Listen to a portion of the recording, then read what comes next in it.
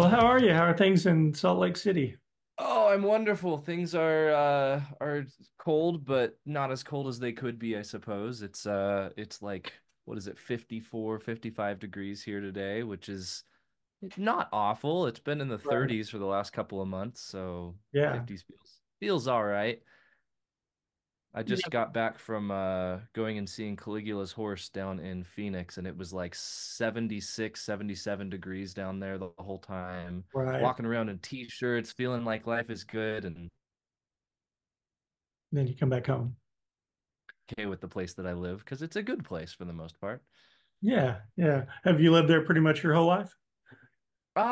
Yeah, kinda. So I was born in Northern California, in like Humboldt County, the Redwoods area in Northern California. But my family moved here when I was less than 10 years old. I was probably like 7, 8, 9, somewhere around there. So I have essentially been in Utah most of my life. Okay. Gotcha. Gotcha.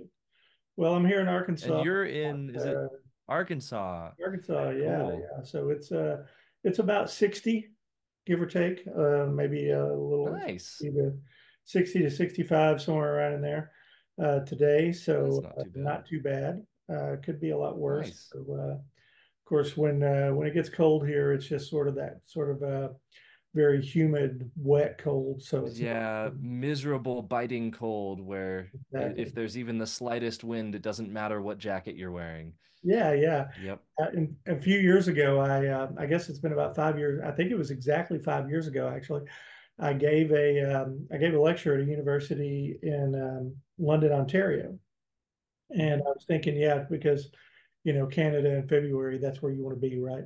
And so I got up there. There was snow on the ground, but it was actually really nice because it didn't have the wet Humidity. cold like what we have here. So my wife went with Yeah, me. Actually really enjoyed the trip. It was a lot of nice. fun. Yeah, so we That's enjoyed it, and we were kind of going. So this is what real snow is like.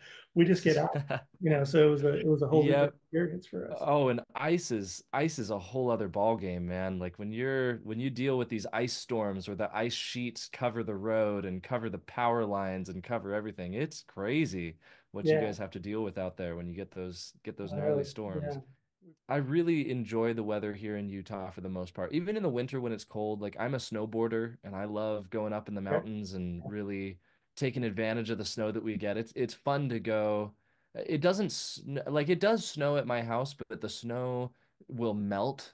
So I'll get a foot of snow at my house and then it'll melt within 3 days and then it's no snow for a couple weeks and then it'll snow a little more. But Right. all I have to do is drive 30 minutes up into the mountains to 9,000 feet elevation and Mhm. there's 10 feet of snow piled up on all the buildings. It's really epic and amazing to be so close to such a cool natural wonder. Right. It's awesome. As I've kind of communicated with you, as we were getting ready to release the Emerald City Council album, we did the first single back in the beginning of December.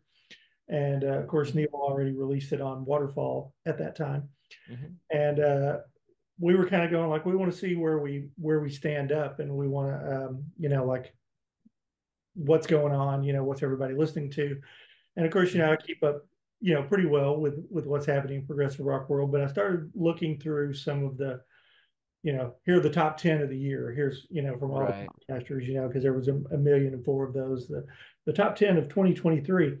And so I started looking for the albums that kept popping up on multiple ones. Then yours kept popping up with Advent Horizon, and downloaded it off of Apple Music, and put in the put in the AirPods. And when I finished listening, I just had a smile on my face. I was like, man, this is really great stuff. Hmm. And when the storm breaks up, will you still stay close to me?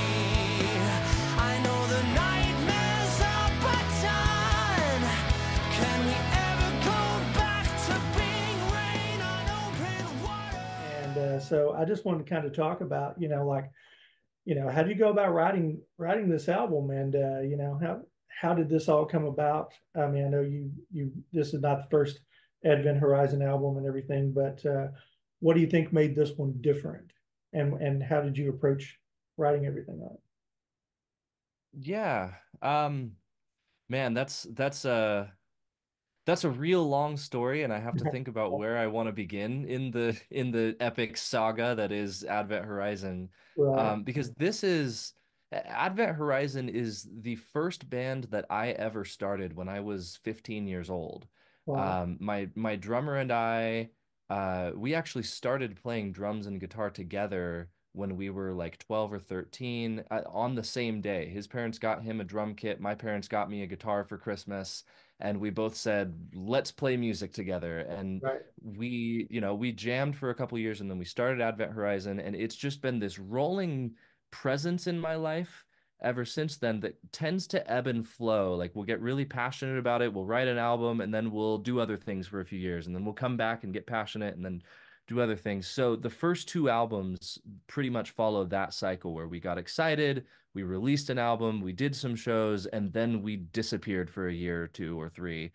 Um, but the difference with this album is that we we reached a point back in about 2017 because we had been hitting it pretty hard for a few years with the band. We had released Stagehound. We had worked really, really hard. We had done a bunch of opening spots. We opened for like Lynyrd Skynyrd and for Kansas and for Foreigner and for Warrant and for we did all these like one-off opening shows. We toured the US a few times. We were working so hard. It was basically a full-time job for us. But as you, being a songwriter in a small band as well, will understand, there is just no money in original music these days. Correct. And we were busting our butts for years trying to figure out a way to make a living with it, and we got really discouraged. And we in 2017-ish, we decided, you know what? Let's just stop trying to make this a career and think of it more as a passion project. Right. And just let it take whatever course it naturally takes, and we'll find other ways of making money elsewhere.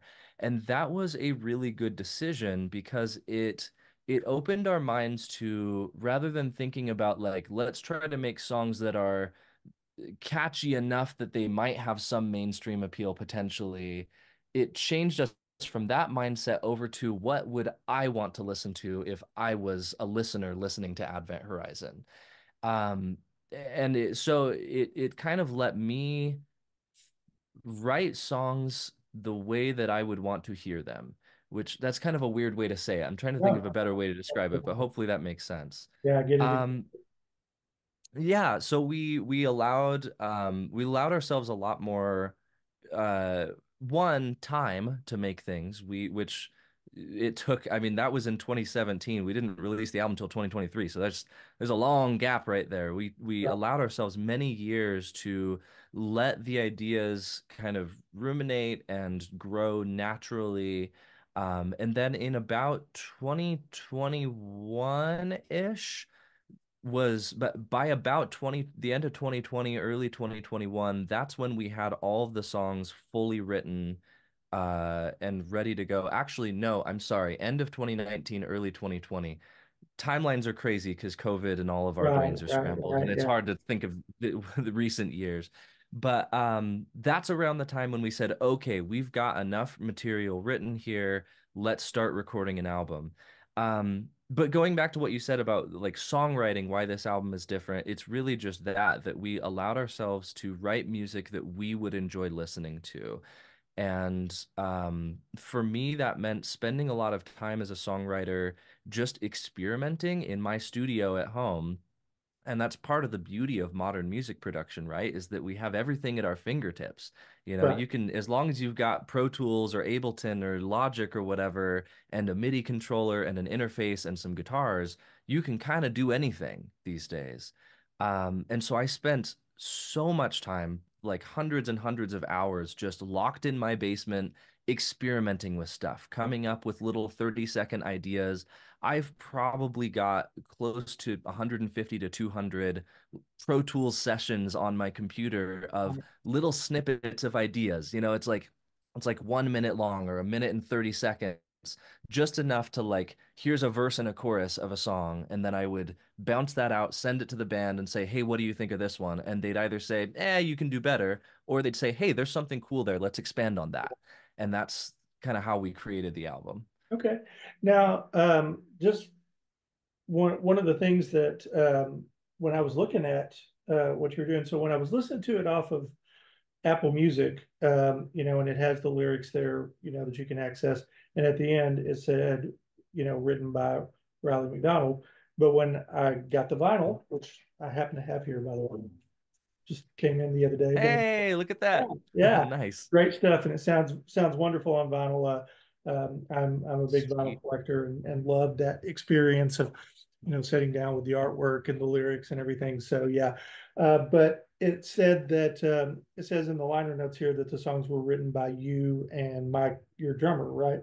So Mhm. so what was the process with the two of you working together, and who did what, and or did it change from song to song, or um, how did So that it all? it it does change a little bit from song to song, but by and large, the process is I will come up with a basic framework for a song.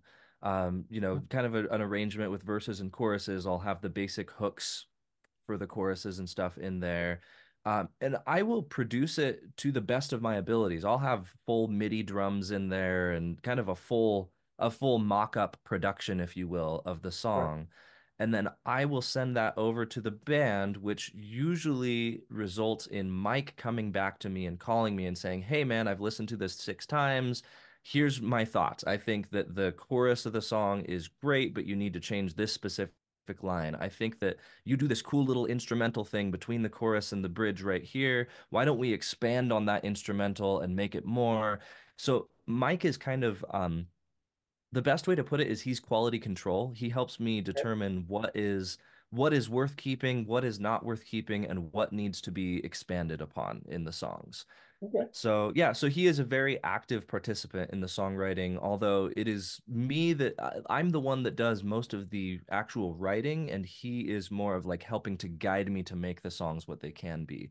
I guess if you think about it that way, Mike's almost more of a producer role all right, right, in the project, but he does also help write lyrics. He comes up with like a lot of rhythmic hooks and lines and stuff. So yeah, when I was writing out the credits for the album, I had to think real hard about how to credit him, and I eventually decided I'll just put him in as writer because that's the easiest way to encapsulate it. right. So what's a normal like writing session for you? When do you have an idea in your head? Do you sit down with an instrument and start, or in Pro Tools and start just seeing where the moment takes you, or what? How do you get the ball rolling with writing something new? Obviously, it's going to be a little bit different song to song, but I find that in general, when I say when I say, okay, I'm going to write a song right now, ready, go, those are the least productive writing sessions for me. Those are the ones that end up just feeling forced. Nothing in the song feels natural. Um, for me, the vast majority of our good material are the songs that come to me just on a whim. Like I'm just, I'm in the shower and just thinking and just like thinking about life and contemplating things. And then this song idea, this lyrical idea will pop in my head, and then the lyrics will form a melody, and then I get out of the shower and I get dressed as quick as I can and I run downstairs and record a demo of it. Or I'm on a long drive. I do a lot of thinking and writing while I'm on drives because I spend a lot of time driving to and from gigs. Right, Um, and that's fairly common for me to come up with a melodic idea. I tend to write melodies before I write everything else, which I think is a little backwards for a lot of prog bands these days. I know a lot of prog artists will write like a guitar riff and then they'll put a melody on top of it. I tend to be reversed from that, where I hear a melody in my head and then I will compose the chord structure and the riffs underneath that melody after I've written the melody. But I have in my phone's voice memos, I have so many voice memos of me in the car. And the voice memo will just, you can hear the road noise in the background, and I'll hit record and I'll say, okay, so this is going to be roughly 130 beats per minute. I'm hearing a chord progression going from A minor to D to G. And then over the top of that chord progression, I will sing the following melody, and then I'll proceed to sing the melody. And then weeks later, I'll go back through my voice memos and I'll find that one memo that I made in my phone and go, oh, Yeah, I think I remember what I had in mind for that, and I'll try to produce it out. I've written several songs that way. Right, So like I said, it kind of changes song to song, but I would say the most important factor is inspiration needs to come naturally and not be forced. right. If you were the one asking me that question, I would have said virtually the same thing you said, which is Oh, really cool. Awesome. the majority of my writing takes place, like I said, driving a car, in the shower, Mhm. at the gym, maybe walking laps. Right. Anytime that I'm sort of alone with my thoughts, something comes to mind, and I usually try to have everything worked out in my head before I ever sit down with an instrument to figure out what it is that I'm hearing. And Right. when I do, on occasion, sit down and try to just, see what pops out, it's always terrible. It's always like, oh no, yeah, that's not gonna work. Now, there is every once in a while that I have maybe the verse and the chorus worked out. I know what I'm going to do for an intro or whatever, and I need to come up with a bridge, and I already kind of know what the harmonic language of the tune is. So sometimes I'll sit down at the keyboard and come up um, with a bridge, there on the spot that works. And Right. so sometimes I'll do that, but as far as Yeah. just like I'm going, like you said, anytime that I ever say, Mhm. I'm going to write a song today, it never turns out to be anything good. It sounds Yep. very contrived. And the other thing that I Yep. find too, which is interesting, is that when I do sit down, and I'm assuming you do most of your, kind of figuring out on guitar, I'm assuming. Whereas for me, Yeah, I'm definitely a guitar driven guy. right. Well, there's certain patterns that just come more natural to us. And I find myself relying on those a little bit too much when I try to do that, going, okay, this chord, it feels good to go to this chord. And so it ends up being just, I feel almost like if I'm trying to just go in the moment, that I'm sort of limited by where my hands naturally want to go, as opposed to going where the melody wants to go. And so I think that is almost like, kind of hamstringing myself in coming up with original ideas with it. I'm a professor of music. I don't know if I've mentioned that to you or not, but and I actually have been just started recently working with some students who want to write songs, and I've been doing some composition lessons with them, and having students come in with just like the lyrics first and say, I want to put music to this. So like, okay, well, let's work on it. Let's try to do it. Have you ever had to try to do that, work with the lyrics first and try to work your way backwards? Not with an Advent Horizon song, but I do a fair amount of production for other people, friends of mine, and also like local artists that want me to help them produce out music. And that does happen from time to time where people will come in with words and say, "Hey, let's make something out of these words." You're right, it's challenging. It's very challenging when you're used to working the other way around to try to just look at words, especially if you didn't write those words.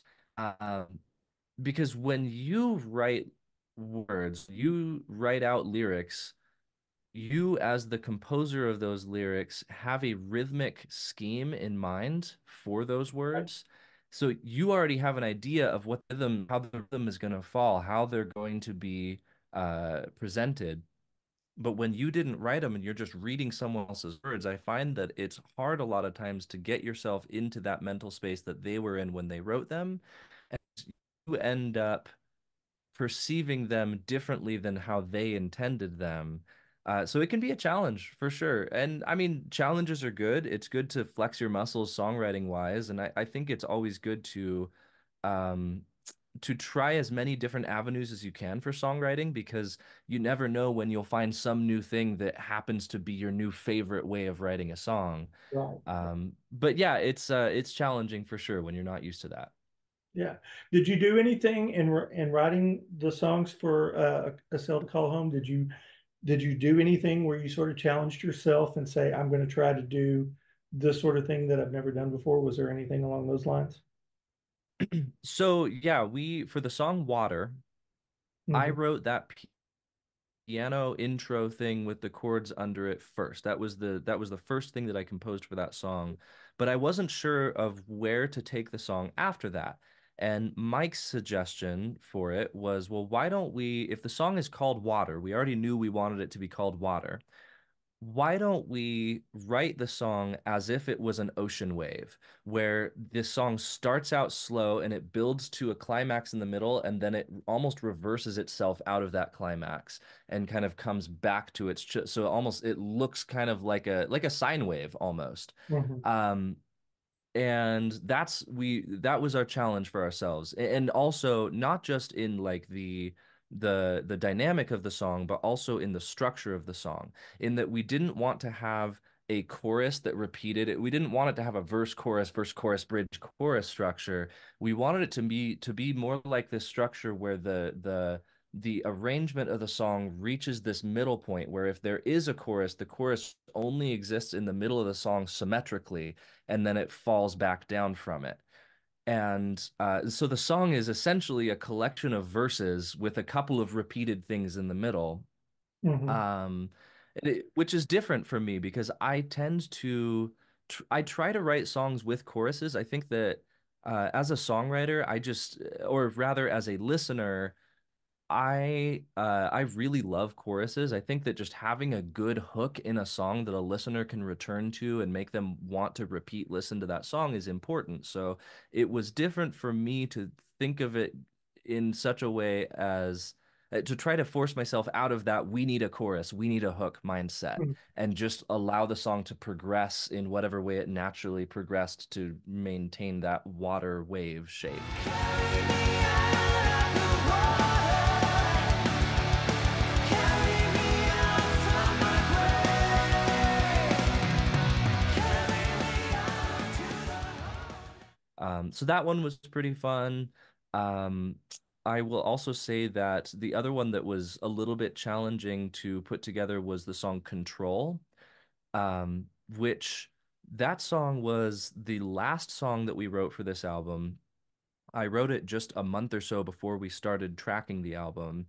And that one I wrote entirely in Pro Tools with MIDI plugins. There were no guitars on that song originally. It was all synthesizer plugins, sequencer plugins, organ plugins, Rhodes plugins, piano plugins. It was just these stacks of plugins that I had kind of created this soundscape with the electronic drums and everything, and then the vocals over the top of it.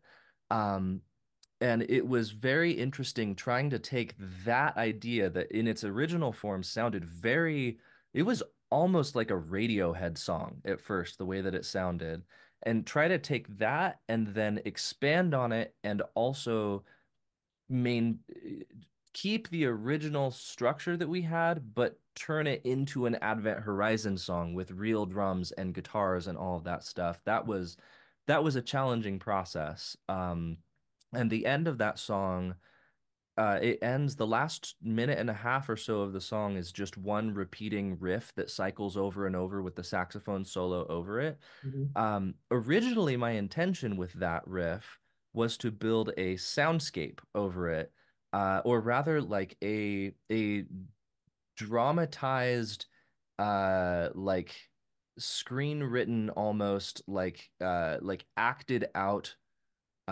scene essentially, because in the story of the album that moment right there is the climax of the story. That's the most intense point of the story, from like a dynamic perspective.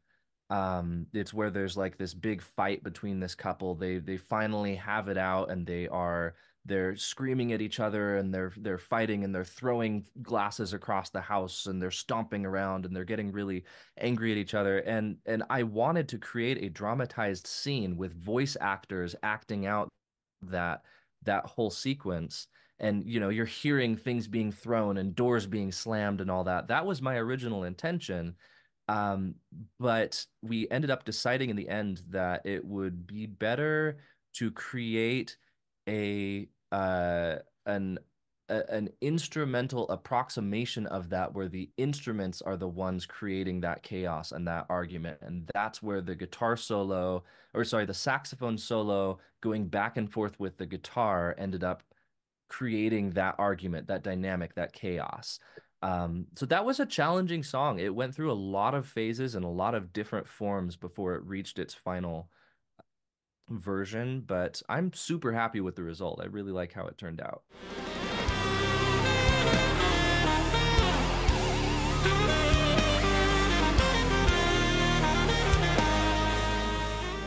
And so the album is a concept album. And where did you come up with the Yes, yeah, yes. did you have that in mind from the beginning, or were you were did that just sort of develop after a couple of songs, or how did that come about? So in its infancy, back in 2017-ish, I was spending some time with my cousin, who is a great guitar player, and he also plays drums and he plays keyboards and he's a singer. He's kind of a multi-instrumentalist, and he also has just this really, he has zero musical training, but he has this amazing natural ear for songwriting and for melody and stuff.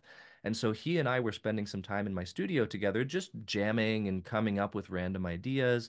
And we together, he and I, came up with the framework for what eventually became the song A Cell to Call Home.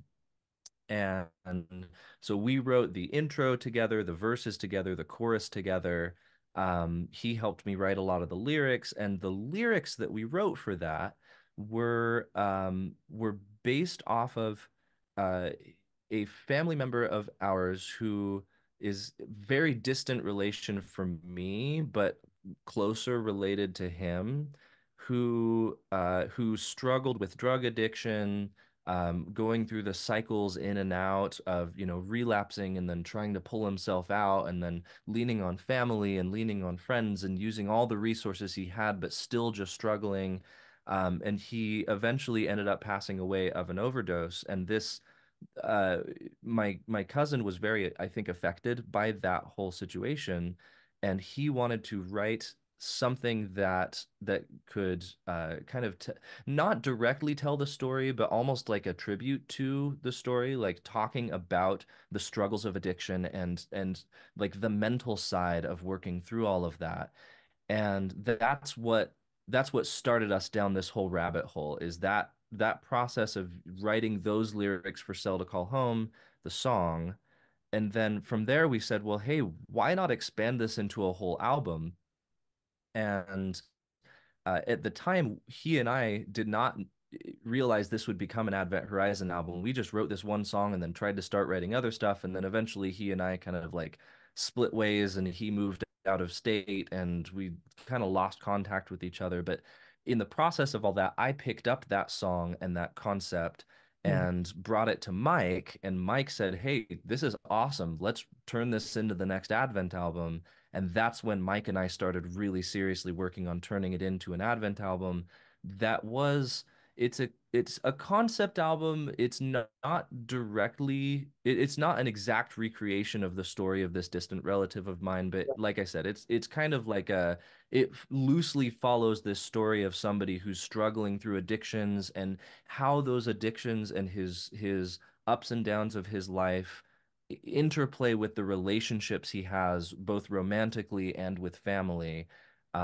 It's yeah, I would say it's a concept album, but it's a little more complicated than that, in that it doesn't, Right, there's not a very solid story that I can tell you line by line what happens. right. On the first two or three listens of the whole album, I noticed that Angel Eyes kept coming back around in multiple Mhm. songs that phrase came about, and I kind of thought, well, that can't be a coincidence. That's got to be, uh, that's got to be, Yeah, so very intentional, tying things together for sure.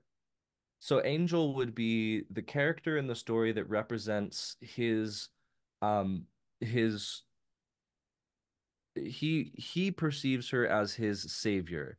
The woman who he meets, who helps him pull himself out of his hitting rock bottom, and she is the one that he views as the reason that he is alive, and he places her on this pedestal. But over the course of the album, as their romance develops, as their relationship develops, he starts realizing her flaws and that she is just as human as him and just as susceptible to giving into temptation and to taking the wrong path. And those those realizations drive a wedge in their relationship and end up creating this conflict that eventually kind of collapses everything for him. So yeah, I feel like I'm gonna listen to it again with a little better understanding. Angels in peace at last. Maybe she's feeling okay. She's okay. But I miss her dearly. Now I'm You're the primary writer for Emerald City.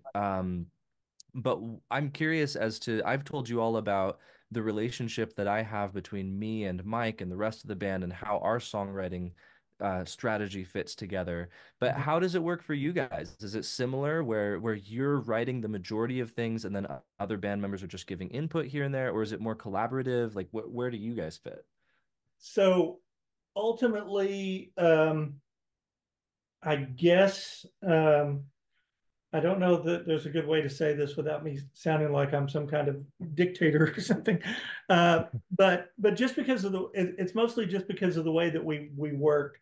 So this particular project, keep in mind, I started out being this was going to be a Brent Bristow album. This was not going to. I had no idea that we were going to form a band called Emerald City Council. Right. Jake came up with the name. Like I said, until Casey said you guys should start a band, I had no idea we were gonna even do that. So pretty much with the songs, I pretty much have them planned out, plotted out in Pro Tools, and so most of the demos are, as I said, are usually pretty bare bones, and and I probably should do more. I actually have been learning guitar a little so that I can add in some rhythm tracks and some things like that.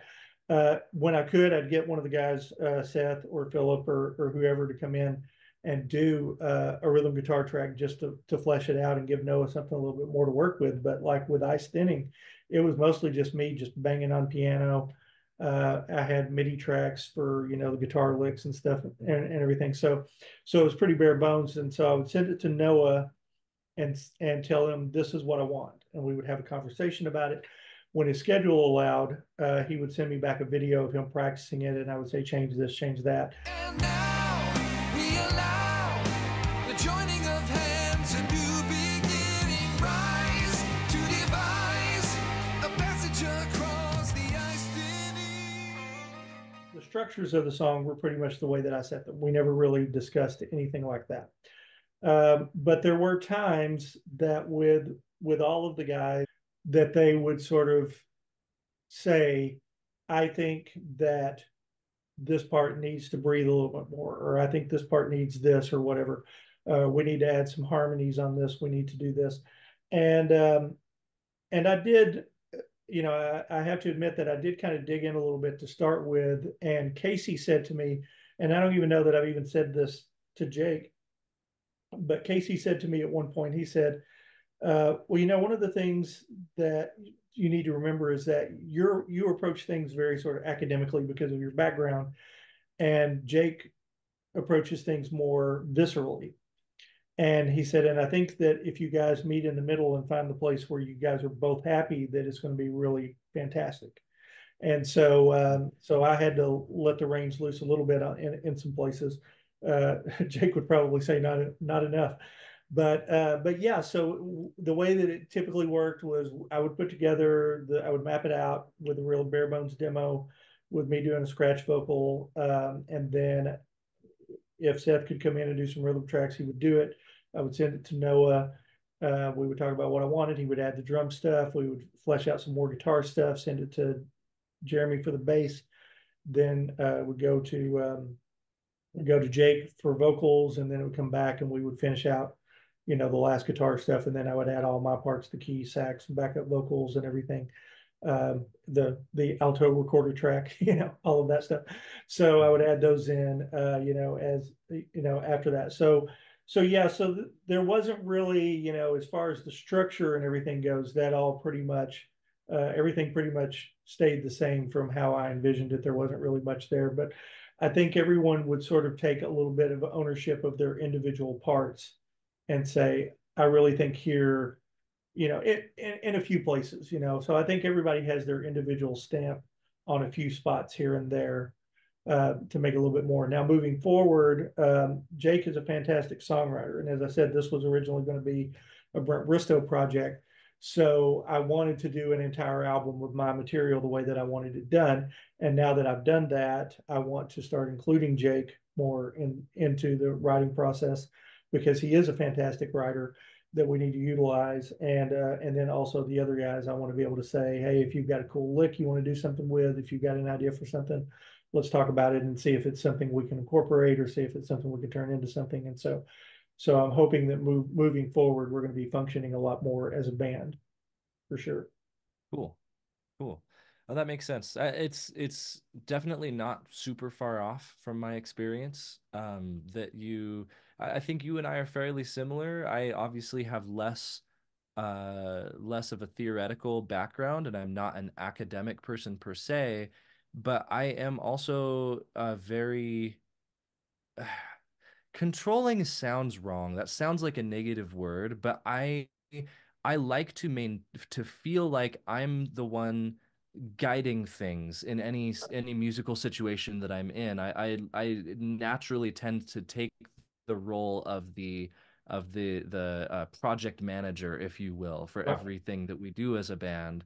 And so I very much relate to that. Like I create a song, and sometimes it's hard when you write a song and then you show it to other people and then you have them record their parts. It's hard to hear their interpretation of what Right. you wrote and not want to correct them and say, hey, actually, this note was supposed to be played like this. Right. It's something that I've had to learn how to let go and to say, just because something isn't exactly the way I heard it in my head originally doesn't mean it's inherently worse. It could be better, and I'm just having a hard time viewing it objectively because I'm so used to what I heard, Yeah. you know? Yeah. So Exactly. yeah, I definitely relate to what you're saying, and I want to try to be more collaborative with Advent Horizon writing in the future, especially now that Kaysen has been historically our bass player since he joined the band like 10 years ago.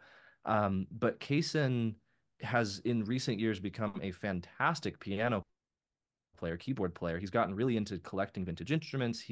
He purchased an old Hammond B8 organ a couple of years ago that he's fully restored himself. He bought an old Wurlitzer. He's got an old Rhodes that he purchased. He's got all sorts of synthesizers. He's got Prophets and he's got Junos and he's got all this stuff. And so, with all this wealth of knowledge he's gained in recent years, I really want to try to put that to use in writing new Advent Horizon Yeah. stuff. Because, like you mentioned earlier, I am a guitarist.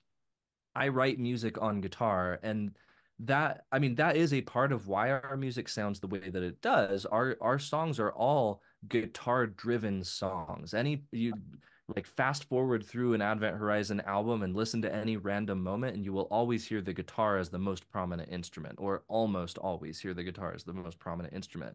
But I'm not opposed to leaning more on synthesizers and on pianos and stuff if there are cool things that can be done with that. Yeah. Yeah. Absolutely. And I think that was something that and I hope it comes across. Maybe it doesn't, but I hope it does with our album, was that I wanted there to be songs where the guitar is driving it. There's part, Mortal Game is more piano driven, at least in the first half of it.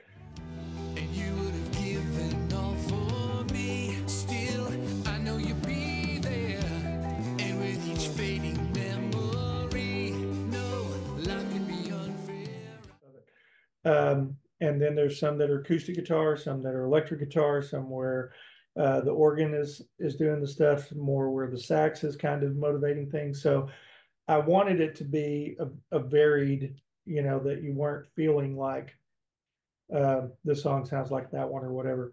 Um, Well, one thing that I have to say about your album after listening to it again this morning, because I messaged you a little bit about it yesterday, but then I listened to it again this morning in advance of our call, and Yeah. something that really stuck out to me is that the piano playing is great. It's very well done. All of the organs, all of the keyboard parts are very expertly executed, Oh, but there isn't any point on the album where to me it sounded like a piano player wrote this music. It didn't lean so heavily on that instrument that that instrument dominates the soundscape at any right. point. Like it was actually impressive to me uh how how like laid back the piano is in the mix a lot of the times. Like you really do allow the guitar to sit forefront in the mix on most of these songs.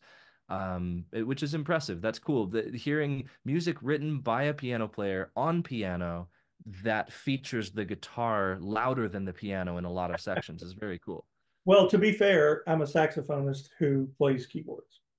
Okay, fair enough. And the sax was very prominent in the sections that it Yes, stuck out. yes, So yes, yes. And what I tried to do with the sax, as I've talked about in a few other places, is that I wanted it to be a very non-jazz sax approach. One of the Mhm. things that I hear a lot of times is when you hear a lot of great jazz players or a lot of great players, I should say, that play in rock stuff. A lot of times it sounds like they're trying to sound like Dave Sanborn or something like that, and that's Right. pretty cool. But I just felt like I wanted to do something different. I've spent a lot of my career playing classical music, and I wanted to incorporate that element of things. And also, I'm very influenced by, Robbie Steinhardt's approach to playing violin in Kansas, and I wanted to incorporate that as a saxophonist.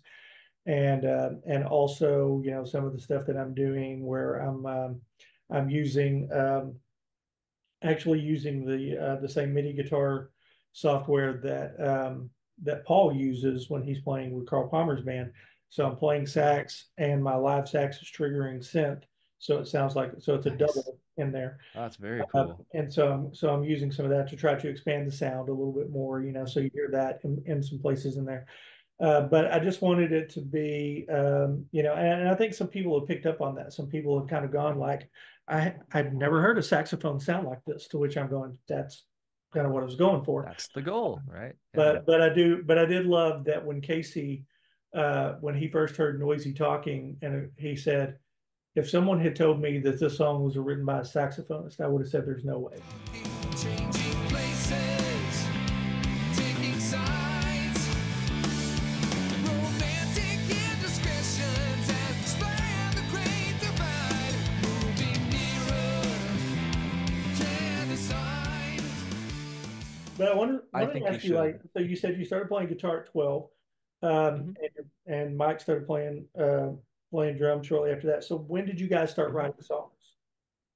Immediately, like we wrote songs. I mean, within a week or so of starting to jam together, that's what we wanted to do. We wanted to write music, Wow. and of course, the for the first couple of years, our songs were just terrible. But we spent a lot of time just coming up with ideas together, and um, we learned together. So we were very, very basic at first. Like we would start saying, "Let's learn Highway to Hell from AC/DC today." And we would just learn the AC/DC song, and then we would use what we learned from that song to try to write something new using those techniques. Um, and we graduated probably too quickly because we were very full of ourselves from AC/DC to Rush. And then we went through Rush albums, and we would every day we would get home from middle school. So we would have been in eighth grade or whatever at this point. Um, yeah, eighth grade-ish. We would get home from middle school because we lived in the same street. We went to the same school. We would walk home from school. We would lock ourselves in his bedroom and say, "What Rush song are we going to learn today?" And we would learn, we'd start out easy. We started out with things like Working Man and Fly By Night and stuff, but we very quickly progressed to where we were learning, the camera eye and natural science, and then we were learning hemispheres and the fountains of Limneth, and we would learn full Rush songs and we would play them through start to finish. And I would try my best to scream like Geddy Lee and destroy my voice in the process. But these are the things that I think uh make music exciting to a 12-year-old, right? Like it's so interesting to think back to those years because at the time I was just doing what I thought was interesting, but now I look back on it and go, that is so cool that we as 12, 13-year-old kids, instead of wanting to hang out and go to the mall with all of our friends, we were excited about locking ourselves in a room and learning Rush songs. Now all of our peers in school thought we were the biggest nerds. We didn't have any social life. We did not have a lot of friends, but we thought we were cool and we were confident in what we were doing. And I'm proud of that. I think that's something to be proud of. So we wrote a lot of music in those days, songs that just got discarded. But the first actual Advent Horizon songs that became songs that we would put on Advent Horizon albums were written when we were probably about 15, 16. That's when we really started writing things seriously. Um, we did an EP when we were like 18-ish, 17, 18 years old, that it was just 4 songs, all of which were later discarded. So they're not songs that are on any albums that you'll find on Spotify or whatever now. But that's like our first actual collection of recorded songs in a studio was when we were like 17-ish. And then our first actual album that you'll find on Spotify is Immured, which we released in 2011, which is when we were, I think we had just barely turned 20 when we released Immured. So we recorded it when we were 19, released it when we just turned 20. Um, and the earliest songs from that album were written when we were, I believe, 17 or 18, just right at the end of high school. So like Graffiti, I'm pretty sure Graffiti off of Immured is the oldest Advent Horizon song that can be found publicly now. That was when I was 17. Images are written on a pyramid, imprisoning someone, something, somewhere, somehow. I'm gonna have to go back and check that out. So, Yeah, it's very different. is the EP available anywhere? The EP you said? Yeah. So, the EP prior to Immured is not currently. I do still actually have some CD copies of it. I have like 40 copies of the original CD, which I have long since lost the masters for it. I don't have the tracks. I don't have any of that stuff, but Yeah. I do have like 30 or 40 copies of the physical discs still. And I think I might let them sit for a few more years and then eventually release like 20 of them on Bandcamp as like a special thing that people can buy. Um, but yeah, so Immured, which has Graffiti on it, that's the oldest thing you can find from Advent Horizon. And it's very different listening to it. I went back and listened to Immured like 2 or 3 months ago. It was when I was adding all the lyrics for all of our songs to Spotify and Apple Music. I had to go back and listen through the album and make sure the lyrics were all right. And it's cool to hear like a 19-year-old version of yourself, 13, 14 years later, and think about what frame of mind you were in when you wrote it. Um, but I'm proud of it. Like we've grown a lot since then. We're obviously a very different band now than we were, but Yeah. I do think that album still sounds like Advent Horizon. Like it sounds like something I wrote, and that Yeah. I think is cool. Like we have a sound, even though the timbre of our music and the production of our music changes and the instruments that we use might change, Mhm. it still sounds like our musical voice. Yeah. Well, yeah, I have to go back and check that out. I did get pick up or downloaded a Stagehound recently and started listening to Yeah. that. I need to go back and dig a little bit further. Much like you, Jeremy and I, along with Doug, that I mentioned, we had we recorded with our band Alliance, which is very different from anything we did with Emerald City Council.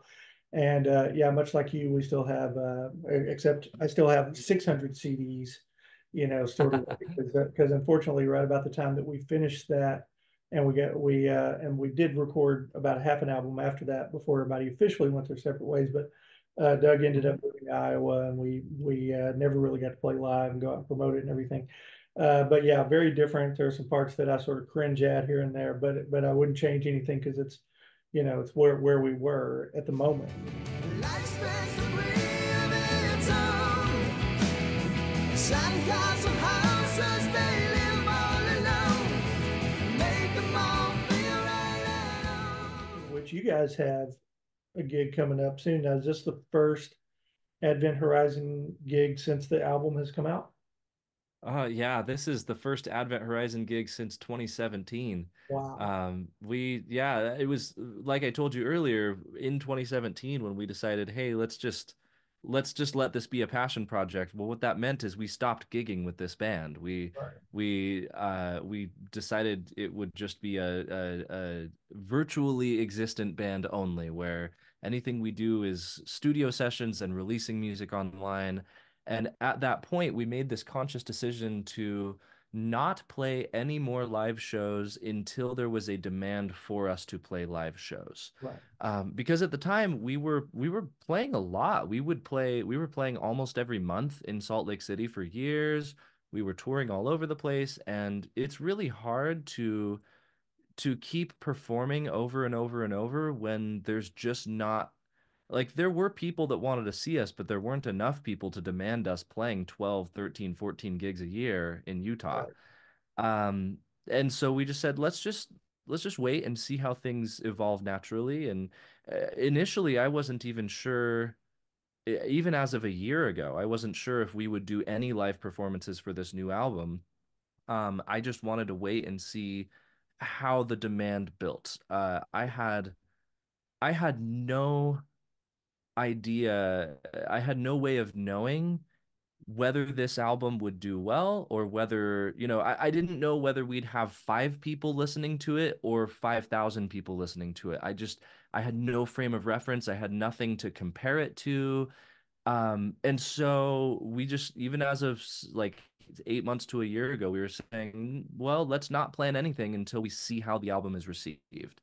Right. And now that we've had a chance post-release to see all the positive reviews and people purchasing the album, and we've got a distributor in the US and we've got distributors in Europe and we've got people messaging us from all over the world asking when we're going to be playing. It's something that we've never experienced before, having so much interest in our original music. Right. And that has been uh, extremely inspiring to us Right.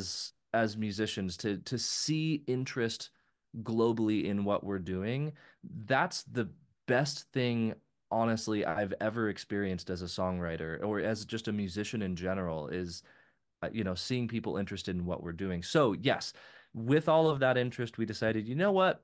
Let's put together a live show. And about 4 months ago, we started getting together for the first time, in doing basic rehearsals, figuring out in order to accurately recreate these songs live the way that they sound on the album, we would have to either have like 9 band members or we'd have to cut things down dramatically and do very pared down versions of the songs, or the alternative, which is what we ended up doing, is saying, let's stick with the 5 piece lineup of the band, do everything we can possibly do live, and then delegate the rest of whatever we can't do to backing tracks, extra vocal harmonies.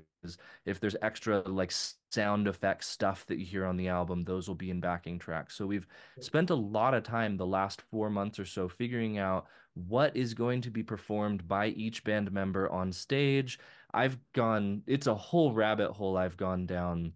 I've literally built spreadsheets for each song, itemizing out each band member section by section. It's like at 12 seconds, Grant does this. At 17 seconds, Grant switches to this. At 27 seconds, Grant sings this specific harmony part, starting on an A flat. It's like going through in detail every song. I've made guide tracks for every musician in the band. I've gone through the Pro Tools sessions and like highlighted the sections I want each person playing and made, minus tracks for them to listen to. It's been a massive undertaking, but all of that work is done now. And we're now to a point where the songs are sounding awesome. It almost sounds like you're listening to the album. I don't know if you saw, like 20 minutes before we started recording this video, I just posted the first live video from our practice sessions. And it sounds it sounds like it's amazing how close it sounds to the album, and it has me so excited to recreate these live. So I apologize. This is the longest answer I could have ever come Oh, up with no, to your no, no, question. no. But yes, we do have a show coming up on April 19th. It is we're calling it the album release show. We're 6 months late for that, but we're calling it that anyway. Yeah, And yeah, and there will be more shows to follow. I have promoters in several different markets around the country that are interested in booking us at venues. I can't say which markets yet because I don't want people to get all excited yeah, and then yeah, us right, not have the show pan out. But we've got probably 4 to 6 shows that we're working on right now around the US and hoping that they all pan out for this year. right. But the first one is that Salt Lake City hometown show, that show's almost a proof of concept for us, just to put it all together on a stage with the production the way that we want it. We have our own sound engineer, our own lighting engineer. We'll have a light show programmed to the music. Like everything is, it's like this controlled environment where we can make exactly the show that we want in our local environment with our local fans. And it's going to be a fun night. I'm excited for it. Yeah, that's exciting. If it wasn't, a 2-day drive for me, I'd totally come up for that. Yeah, St. Louis, we've done that drive before. It's not a short drive.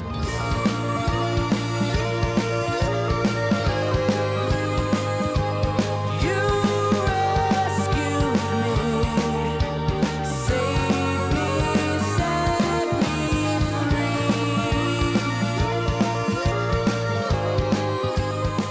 We're kind of going through a little bit of what you did. Of course, our album's only been out for like a month, like 5 weeks Mhm. exactly 5 weeks today. And it's just been incredible seeing, the response and everything. Was there a moment for you guys when you realized, oh, this is being very well received? Was there one moment, or was it just several things together? Or when was the aha Um, moment that you sort of sighed or had a sigh of relief that, okay, we're doing well here? I'd say it was not so much one moment, but rather a collection of moments that overall created this feeling of confidence that we had done something that was good, that people were liking what we created. Right. And there's some key moments in there, like the first time anybody ever did a YouTube reaction video to our album was so exciting to us. And now I think there's probably 6 or 7 YouTube reaction videos to the album now out there. Like it's like every month or so, someone else will release a reaction video, and it's been so much fun to see those. But that first reaction video was like mind-boggling to me that somebody would take the time to do that with our music was so cool to me. There was also when Prague Radio picked up our album and they did a review and they reviewed it. They do that like yak scale that I'm sure you've seen it. And Yeah. they reviewed it 5 out of 5 yaks. And it was one of the first reviews that we had that was a full album review, not just a review of one of the singles we had done. And Mhm. it was so exciting to me to get this like 5 out of 5 glowing review from a reputable source. Yeah. Yeah. And from there, it kind of just like spiraled. Like the Kevin from Prague Radio sent our album off to a bunch of different people, including Rowie from the Prague Report. And Rowie checked it out, and then Rowie contacted us and said, "Hey, I just want to let you know I really like what you guys are doing. This sounds great." And Prague Report featured this. So it's like it's this cascading like progression of things that happened that got us increasingly more and more excited over what was happening with the music. Now, granted, we are still a drop in the bucket compared to where, of course, we'd like to be, right? I Of mean, course, yeah. you look at all the bands that we love, Porcupine Tree, and for me, like I love Haken, I love Leprous, I love Caligula's Horse, I love Devin Townsend, I love all these other bands that I love. I'm watching these guys release albums and get hundreds of thousands of views on their videos and thousands of comments and people sharing their music everywhere. And it's fun to see it, of course, but it's also like humbling because we feel I get feeling so like proud of myself and all my accomplishments, and then I see Haken release a new video and go, oh man, I'm nowhere. Like we've still got so far to go compared to where we are today. Yeah, But that's good. It's good to have room to grow, but to also feel that ray of hope that, oh, maybe we can get there. Like we're experiencing enough success now that I feel like there is a chance we could actually take this to that next level. right, right. It's interesting because it hearing you say all those things is like we're like right behind you. It's like we're following right in your footsteps. Because Right. again, that could have been me saying that, well, Prog Radio gave us a five yak review, and we were like, oh wow, this is amazing. And then Rowie at Prog Report said, yeah, we're going to do a review for you guys. And so it's like it's almost like everything you mentioned was almost step by step what we've gone through in the last 5 weeks. Well, getting back to the songwriting stuff, I wanted to ask you: do you have some formal training? Have you studied music theory, or what's your background in that? Yeah, so I don't have any like official training formally. I took my grandfather was a vocal instructor and professor at Humboldt State University in California for about 30 years. Okay. And so at a young age, when I was in California at 3 years old, my grandpa spent a lot of time with me. And he came to my parents one day and said, did you know your kid has perfect pitch? And he had been doing all these like tests with me and like teaching me at 3 years old, like, this is what a C sounds like. This is what a B flat sounds like. This is what, Oh, I had like, he no was kind idea. of teaching Yeah. me all the notes and the intervals and stuff. And they had he showed my parents this. He said, hey, you got to come see this. And he had me at 3 years old turn around facing away from the piano, and he would play a note, and I would tell him what that note was, and then he'd play a note, a random interval away from that, and I'd tell him what that note was. And from and at that age, at 3 years old, that's when my grandpa said, you've got to train this kid. You've got to get him lessons. You need to foster this. And Wow. so I took piano lessons for several years until I was 6 or 7, probably. But I hated it. I had no interest in it. I did not want to play music. I did not want to play piano. It was a drag for me. I hated doing the recitals. And eventually, I think my parents decided to just stop pushing me too much on it and just if I was going to be interested in music, let that grow naturally rather than pushing me into it. And so I had, some early piano lessons and a little bit of basic theory knowledge from a young age there. Mhm. But then I dropped it and I didn't touch music at all from age probably 7 until about age 12. And now, during this time, my mom is a classically trained piano player, and so I would spend a lot of time at home hearing my mom playing Chopin and Debussy and Rachmaninoff and Beethoven and all this. So I was hearing complex classical music all the time, but I wasn't as a child interested in doing that myself. And my dad is also a classical guitar player, and so I'd hear him playing Segovia and stuff on his nylon string guitar. So I was surrounded by it, but not interested. But then at age 12, my dad took me to see Rush, which was my first like real rock concert.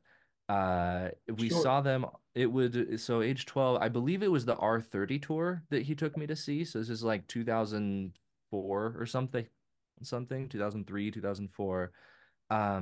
And that concert, like, it awoken something in me, like watching those three guys on that stage at age 12, seeing them just rocking out and having the time of their life, and then seeing people in the crowd, seeing thousands of people singing along every word, air drumming the drum fills, air guitaring the guitar solos, like seeing the excitement from that crowd just really inspired me. And that was the day that I said, I want to play guitar, Dad. And then my dad bought me a guitar. My friend Mike got his parents to buy him a drum kit because I got Mike into Rush shortly after that concert. And then Right. that's where it all started. But since then, I've had no real musical training. I've never taken any professional guitar lessons. I've never taken any theory classes. I know very, I literally, the music theory that I know is what I learned when I was 3, 4, 5, 6 years old. So it's very rudimentary, basic. Like I can read the notes on a staff. I can pick through a sheet of music if you give me 2 hours to do it, but that's about all I can do. I'm pretty much 100% by ear with everything I do. Yeah, well, yeah, I didn't realize you had perfect pitch. Jeremy, our bass player, does as well. Oh, And cool. I envy you guys so much for Well, that. I will say, I my grandpa said this kid has perfect pitch. He said that. But over the years, I don't know, like I know so many people who say they don't have perfect pitch and yet have better note recognition abilities than I do. And like I've come to feel like I don't really know what perfect pitch is anymore because there's so many people who have such amazing relative pitch that they may as well have perfect pitch. Right, right. And then for me, if I spend a lot of time not playing music and not thinking about it, it's like a muscle and it weakens and I find myself having to work myself back into it. It's not just this thing that I'm able to pull off all the time. Yeah. So I don't know. I feel like it's cool to have a really good ear and to have the ability to hear a piece of music and play it back within 5 minutes. That's a cool ability to have, but it's also a crutch as a performer. Because there have been so many times where I'm writing a song and I hear something in my head and I'm going, I know what I want this to sound like, but I don't have the theoretical knowledge to understand what it is that I'm hearing in my head. And it's too complex for me to just pick out. I'm hearing stacked chords like Steely Dan voicings and it's too many notes for me to for my ear to pick it all out. But if I had the theory knowledge, I would be able to go, oh, cool, that's this chord layered on top of this chord. You know, it's like I feel like I've used it as a crutch too much for too many years, and there's a part of me that does really want to dive into theory and actually learn more. Well, if it makes you feel any better, I have a doctorate in music. I've been through about a dozen theory classes plus numerous music history classes that involved a lot of theory, and I still hear stuff in my head when I'm writing songs and going, "What is this that I'm hearing?" So, What so am I hearing? yeah, So exactly. maybe it never ends. Maybe it's Yeah, hopeless no matter yeah. what. Well, and there are people that that I know have much better ears than I do. I've been toying with the idea of doing a video of for our channel because it's really interesting to me hearing some people's takes on music theory and Jake and I have talked about it quite a bit, and so it's interesting, kind of hearing what people think about it and think about what it is, and so it's I think sometimes I feel like when I've talked to some people and they say some things, I sort of think like maybe there's a misconception here. So I've thought about kind of doing something along those lines. Uh, Yeah. would probably just end up like causing an internet fight or something like that. But who Yeah. knows? So Anytime you talk too much about like knowledge of theory or songwriting styles, there's always going to be somebody that disagrees with you that right, wants to tell right. you the opposite is true. It's I mean, that's just the internet for you. Yeah, But exactly. Exactly. Yeah, well, there's always going to be someone. Yeah, it's well, and that's the reason why I wrote Platforms of Illusion is a 20-minute song about social media and being on the internet. Is you go on to some of these progressive rock sites and post, hey, who are some great new progressive rock bands that are out today that I need to be listening to? Within 5 posts, somebody's going to say Gentle Giant. Within right? which I love Gentle Giant, but they broke up in 1980, and so Yeah, for all they're sure. new and current. So yeah, so there's always going to be that, and then there are people who are going to say progressive rock stopped in 1982 or whatever. So Oh my gosh. interesting. Well, what Yeah, do and you? I feel like specifically in progressive rock, that's a whole can of worms because Oh I yeah, oh my gosh, we did some Facebook and Instagram advertising for some of the singles from our new album, and we got a lot of comments, hundreds of comments from people. The ad would basically be just on Instagram like a 30-second video clip of us performing one of our songs, and under the ad it would say fresh new progressive rock song, check this out.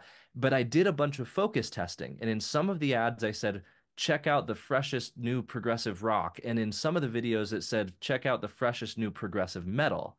and just to see like which one does better, because I didn't know exactly what to call us. We're like heavier than a lot of progressive rock bands, but we're not as heavy as a lot of the metal bands, this weird in between spot. Mm. And it was like mind-boggling to me how many comments on the prog rock one said, "This isn't prog rock, this is prog metal. Listen to Yes and Jethro Tull if you want prog rock." But then simultaneously, how many ones on the posts on the prog metal, how many comments on the prog metal post said the exact opposite? "This isn't prog metal at all. This is wimpy prog rock. This sounds more like Yes than it does like whatever." It's Yeah, nobody can ever agree on anything, and it's kind of crazy. right. Especially in a genre like progressive rock that supposedly prides itself on being inclusive and boundary pushing and experimental and allowing people to explore dynamics and sounds and genres within that one genre. Like, it's amazing how exclusive people get within and like protective of the name of that genre, almost to a point where it like defeats the purpose of being called progressive rock anymore. Yeah. And you mentioned Yes, and it's crazy how many people who, if you uh, like, you'll see this. Yeah, I'm sure you probably have seen this. Is someone will put a post where they're like, happy birthday to John Davison, lead singer of Yes. And I've been a fan of John Mhm. Davison since he was working with Glass Hammer. And Yeah. so yeah, and people will go on and go on a rant about how it's not Yes anymore and blah blah blah. And I just want to be like, I think you misspelled happy birthday. Just tell the guy happy birthday. Right. How hard is it to do that? Uh, Whether you're yep. a fan or not, tell the guy happy birthday. It's his birthday. Don't, why try to start it? Yep.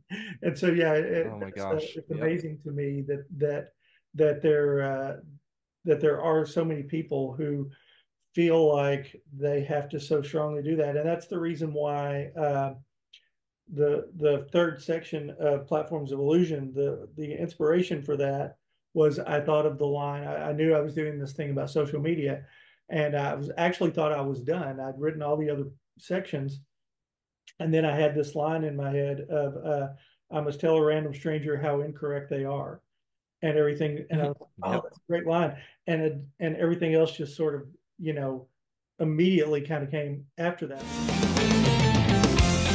I must tell a random stranger how incorrect they are. The comments I am reading all border on bizarre. I'll set the record straight, so follow me before it's too late. Getty was an inspiration to me. When I saw Getty, I saw him on Roll the Bones. That was my first Rush concert. Was on the Roll the Bones tour. I got into him Cool. when I was in college, and the I happened to be. I found out about the concert way late. Had to drive 4 hours to get there, and I mean way late when the tickets were on sale. I found out like a week before it was on. So I was almost behind the stage with where Okay. in the arena, and so like right in front of me was Neal, and so Getty was sort of like, I was almost kind of looking at Getty's back, and I could Huh. see him switching back and forth between bass and keyboards and all the stuff that he was doing. And I was kind of like, that's really cool. And I've never had an interest in playing. Well, when I first started playing in bands, I was playing sax, and I ended up standing there half the night and Yep. doing nothing. And I was bored to tears. And I got to where I started dreading doing gigs. I loved playing, but it was like, okay, this night just drags on. And I had no interest in being in a horn section for that Right. reason. And I also wanted to sing and do some other things. And so I had an opportunity to join a band where they wanted me to play sax and keyboards. And so I basically had been through some basic piano classes, as part of my college training. And so they said, "Can you play keyboard?" And I said, "Yeah, sure, yeah, no problem." And so sort of figured it out as I went along. But I've always, hopefully, well, I'm going to knock on wood. Hopefully, when you see us live, what you're going to see is you're going to see me playing keyboards with a sax still strapped around my neck, and then at key Mhm. moments I want to step forward and then come back. And so that's sort of Right. always the way that I approached it, was that I don't like just standing there for 2/3 of the song. And so my keyboard playing was really to contribute, when I'm not playing sax. is kind of I what we. think that's a big contributor to why rock bands that incorporate saxophone have such a hard time keeping saxophone players in the band because that problem. The sax players don't really feel like they're actually a band member. They feel like they're more like a hired gun that's just showing up to play their parts and leave. Right. We've had that. We have a Pink Floyd tribute act that we put on here in Salt Lake once a year, and we've had a hard time over the years keeping saxophone players interested in playing with us, because they love playing the parts that they play. But in a 3 hour set, they're only playing on 4 songs or 5 songs or whatever, and then they're just sitting around backstage the rest of the time. So your solution to that is brilliant of Well, actually becoming an active participant in the show full time with keyboards, with vocals, with whatever else you can add. That's great. right. Well, and the other thing that I tried to do, which hopefully I pulled off, is that because I did approach playing sax differently, because if you're doing the standard, playing sax, like I said, doing Sanborn licks or whatever, or even doing Boots Randolph or whoever you want to talk about, um, it's not going to fit in every song. And so Right. I tried to modify what I was playing enough that I put it in these songs that you ordinarily would never hear sax, and I think it works. Now Mhm. you may think differently, but I wanted to show people that you guys are taking this instrument that we have and you're limiting it. You're making it do this one particular thing, and whether you like my approach or not, whether it's your cup of tea or not, I hope that it will at least open somebody's eyes that, oh, maybe we can do more. And what I would love to see, what I absolutely love to see is I would love to see some more saxophone players going, well, that's cool, but what if I built on it and did this? And then, get a Right. whole other generation of saxophonists doing something different that hasn't been done before. In rock circles, there's a lot that can be done with our instrument that nobody's doing. And that was one of the things too. I said, well, nobody else is going to do it. I guess it's going to be I'll me, do it. for better or worse. Nice. Yeah, I think the thing that not being a saxophone player and not knowing the first thing about how any brass or wind instruments work, I've never even tried to play a saxophone in my life. But as just a passive listener, the thing that I love about saxophone is that, to my perception, it is the instrument that most closely mimics the human voice. It's as close as I've heard to the expressiveness of what you can do with your voice, and I love that. I think it's very dynamic for that reason. Well, right now, the spirit of Adolf Sachs is smiling upon you because that was exactly what he was trying to do when he designed the instrument. That Oh, was cool. Awesome. I 100%. did not realize that. That's Yes, that great. was that was his exact goal. He wanted to create something that closely mimicked the human voice, and was And and he did it.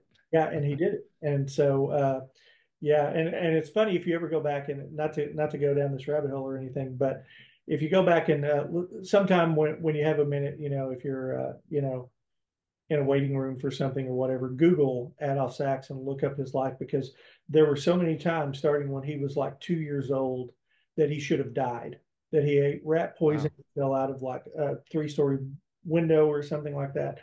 And I mean, numerous times that anybody else, probably wouldn't have survived, and he survived every single time. So it's almost like the saxophone was meant to It be, was it you was know. his calling. That's like, Yeah, yeah. exactly, I mean, can you exactly. imagine the music world without the saxophone? Can you imagine Supertramp if saxophone didn't Right, exist? right, exactly. Right?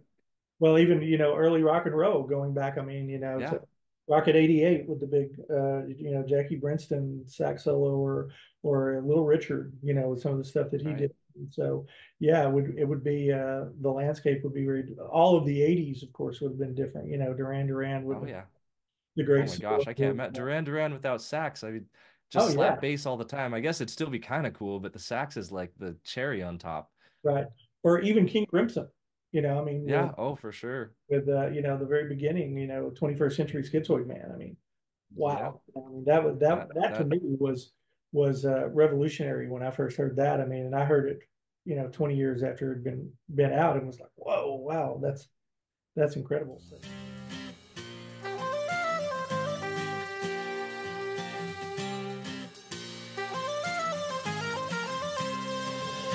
Hello, did I catch you? what I'm really impressed with from hearing you talk is that you and Mike have been together for what 20 years, 22 years from what if you're talking from the beginning of the art. Well, we're 32 and we met when we were 11. Okay. So yeah, it's 21 years now that we've known each other, and 20 years, I believe it's 20 years this year since we started playing guitar and drums together. That's really amazing. So a friend of mine, Philip Moore, I've known him since second grade, and he's been a country songwriter in Nashville for Mhm. years. And the very first band that I played in was with him and some of our other friends. And he was actually the one who introduced me to Noah. He did sort of a guest spot, and he plays acoustic guitar on the second track, the Realize Part Two. But he knew my dad really well, and when my dad passed away, I got all of his instruments. And he was a bluegrass player. He was really into bluegrass and stuff. And so Philip was driving back from Nashville, and we were going to record. And he called me and he said, "Hey, I've got an idea. Tell me what you think about this. Um, I think it would be really cool if I recorded the track on your album on your dad's Martin."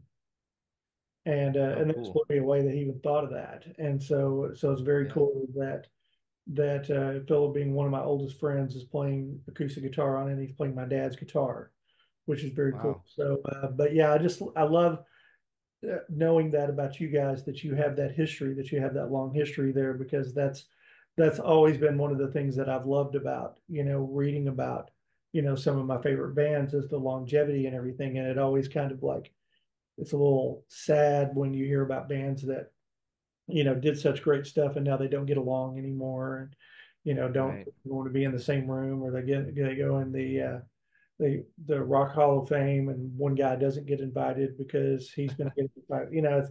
It's ridiculous. Yep. It's like, you created this great thing. Can you not get along, a little bit better? You So not just yeah, appreciate the beauty of what you made. And I think there's a lot of stress that, especially when you get to that level of, I mean, if you're being inducted into the Rock and Roll Hall of Fame, it means you had a very substantial career, right? And when you get to that level of success, um, there is so much stress that comes in there, as far as the logistics of keeping your relationship a friendship instead of a business arrangement, yeah, right? When you start talking about like licensing agreements and who holds the rights to songs and who gets what percentage of the profits and all of that stuff, it really kills the friendship quickly, right? If you're not careful. And we're lucky enough that we haven't got to that point yet. We haven't ever had a situation where there was anything truly stressful in our relationship as far as who gets treated fairly. yeah, Um, but I do think a lot about if we get to that point where we're touring the world, where we're actually making some decent money off of royalties from our music, when we're doing, if we get to a point where we're doing sync licensing stuff and licensing out our songs and all of that, it weighs heavy on my mind the importance of being fair to everybody involved and treating everybody like family, not like a business partner. I think that's where a lot of bands go wrong. yeah, And I mean, maybe that's naivety because I have never experienced it. Maybe that's just me observing things from the outside and making an uninformed guess as to what happens. But I feel like people think too much about their bands as a business enterprise and not enough about their bands as a family. yeah, yeah. I think that's in some instances. I think that's definitely one of the primary factors there for sure. In some instances, it's just sometimes you have the one guy who wants to go in one direction and the rest of the band wants to go in another Oh, of direction, course. Yeah. which is, you would think they could still get along personally, but I guess just too many clashes and things like that. So, well, Well, I can understand that though when you sorry to oh, one go last ahead. thought on that. When you get to a point where your band is having massive international success. You're touring, you're making money, you're getting offers to go on and do bigger and better things. And then there's one member in the band that says, "Hey, I don't like the direction that we're going. I want to do something else." But Right. then several members of the band say, "Well, wait, why? We're having such great success doing what we're doing. Let's keep riding this train." I could definitely see that becoming a massive source of tension in a Right. relationship that could break a relationship. Right. Right. Which is interesting because with Styx, they sort of had the opposite of that. You had Dennis DeYoung who was pushing Mm. them and getting them that success, and the rest of the guys were going, "We don't want to do that." So it's We don't want that. kind of interesting Yep. because the opposite of that.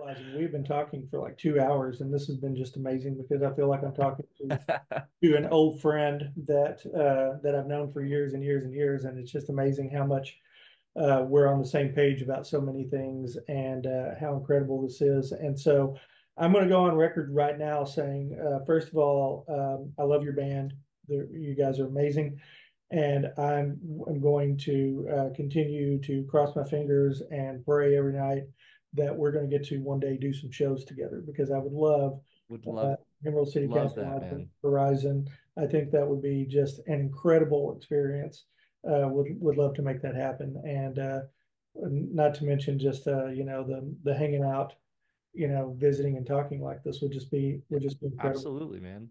Well, Yeah. let's pray that one or both of our bands gets big enough to where we can do headlining tours around the country, and then the other one can join us on the tour.